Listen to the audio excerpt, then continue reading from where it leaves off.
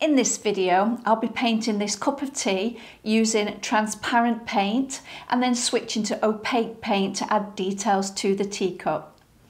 This is in oils using the Alla Prima technique.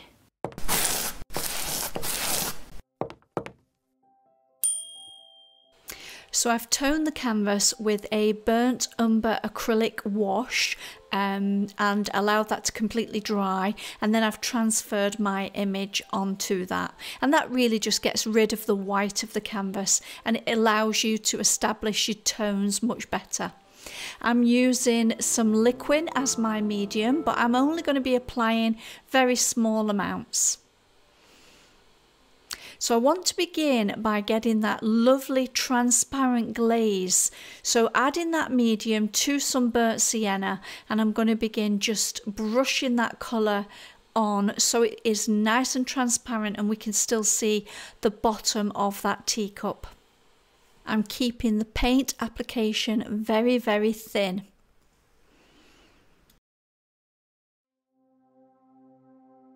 Next, I begin to mix a grey tone as I begin to start adding some of the lights on the teacup. Now, I don't want to use all my highlights at this early stage. I want to be able to build up, so I'll add these colours on quite thinly, and as I build up those highlights the paint will be applied much thicker.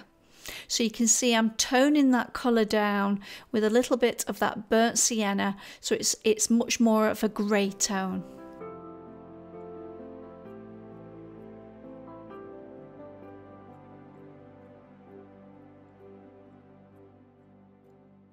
As I work on the rim, I lighten that colour up a little bit more, but I'm still not using pure white. And continuing with that grey, I work on the bottom part of the cup.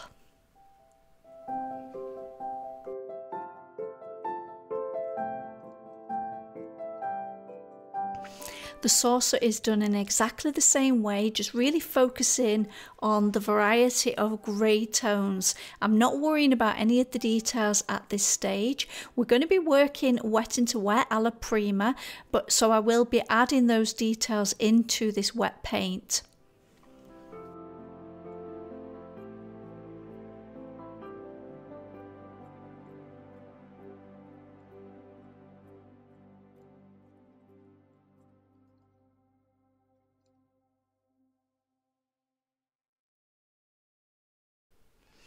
Keep adjusting the tones from dark to light as I'm observing the light hitting that saucer.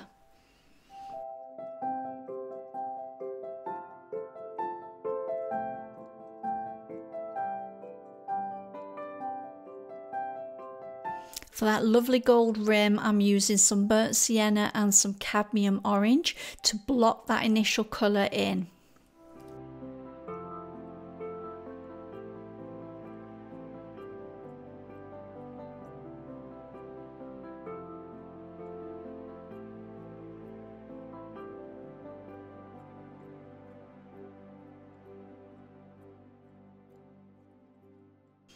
So here I'm just using a wipeout tool so I can just erase a little bit of that white paint so that I can continue adding that lovely gold rim.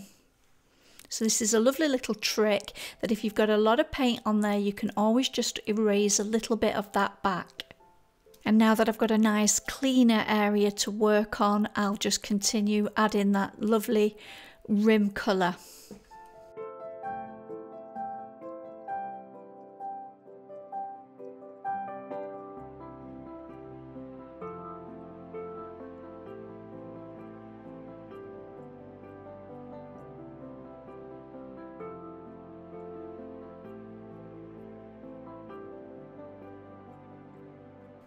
Next I begin to work on the background, and here I'm just using some burnt umber just to get a blocked in colour.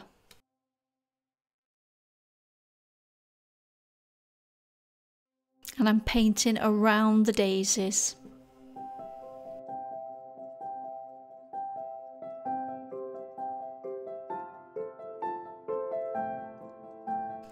I'm darkening that mixture now with a little bit of ultramarine blue and a small amount of black, and just making sure that I get some of those lovely dark shadows.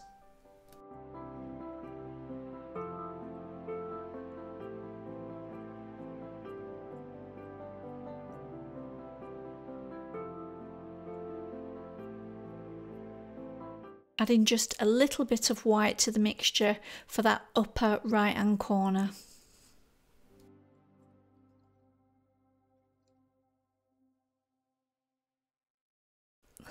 And here I'm switching to a small painting knife and just using that to get that lovely wood grain effect.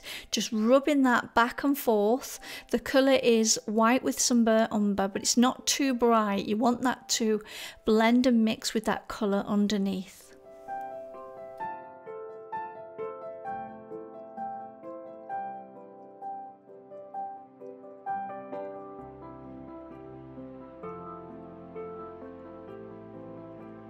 Now all the background's in place, I can really judge my tones a little bit better. So I'm adding yet another layer to that T area.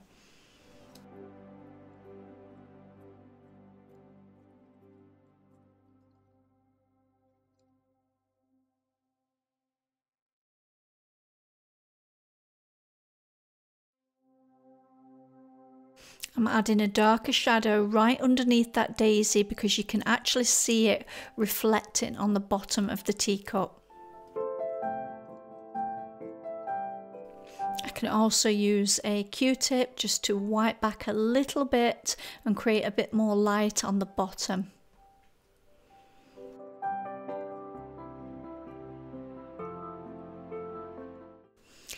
Using some sap green and a little blue, I start to add the details onto the teacup. Now I'm only loosely suggesting the pattern, I'm not trying to copy the photograph in its entirety.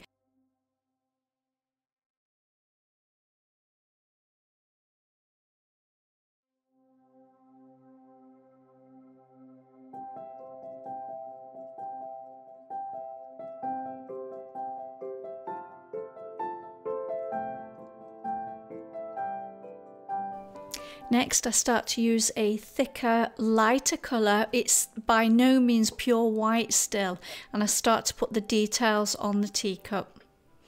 Remember, we applied that initial white or grey area quite thinly, so now as we start to add those details, we can start applying thicker paint.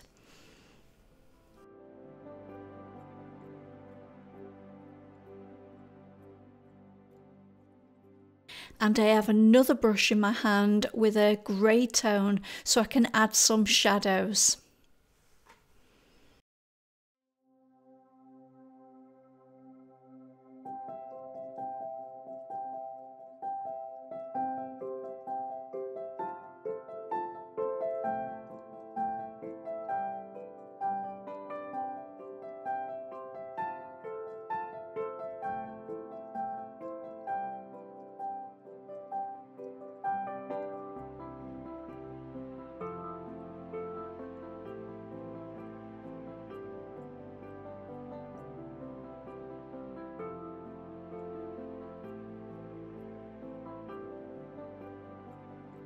And again, I'm still not using pure white as I start to add the details on this saucer.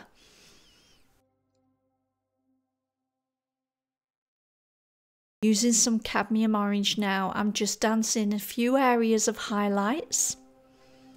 And I also block in the handle.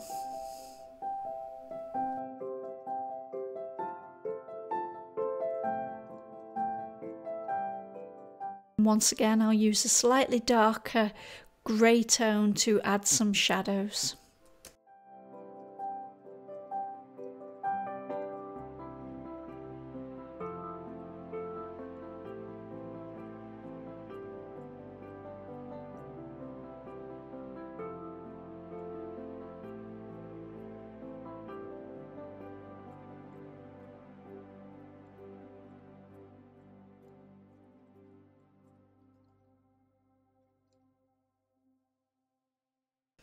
To get that lovely shine on the teacup, I'm now into titanium white and going on quite thick with that application. And then back to adding more details onto the teacup and the saucer.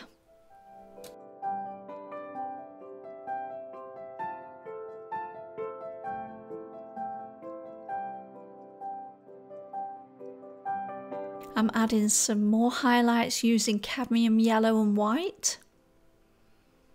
Finishing with a pop of pure titanium white to get a real shiny effect. Using some orange and yellow now, I begin to block in the centres of the daisies. Adding a greenish edge around for a shadow. Then I use a grey tone. It's quite a light grey at this point, but still not pure white, and I start to block in those daisies.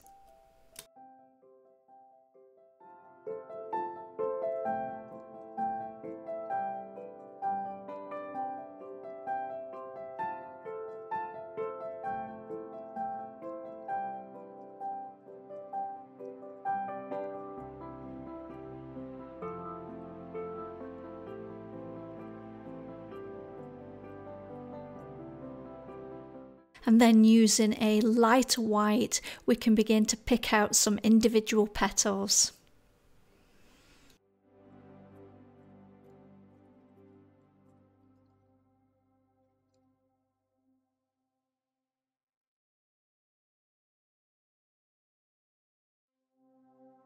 Using a lighter yellow, I begin to highlight the centres, and I'm also tapping that colour on to create a little bit of texture.